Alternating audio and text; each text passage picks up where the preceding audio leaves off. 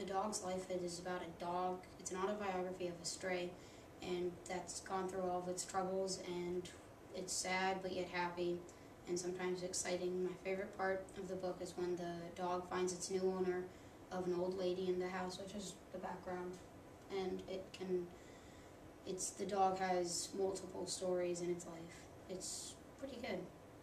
It's good for about 4th graders through up, and dog lovers and animal lovers and things like that.